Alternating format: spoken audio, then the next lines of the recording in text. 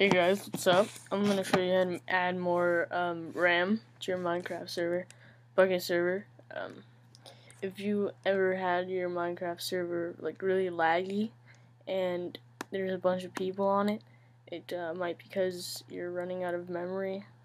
It'll run much slower if you have no memory. So that I just added mine and it moves much smoother.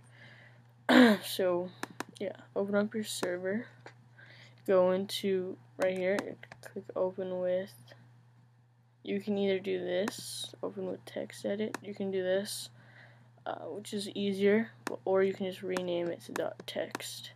But for PC, you'll probably have to rename it to like .text or something. Anyway, so you'll see this Java XMX. If you use this one, there was two types of code I put in the description, but if you use this one, I'm not really sure about the other one, but for this one it'll usually say I think 10 something M. If you just double that, it basically the 1000 something megs, I think it was 24.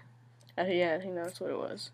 1024 equals 1 gig, right? So if you double that, it's 2 gigs. So I added more memory, just like that, and that's all you have to do on both sides.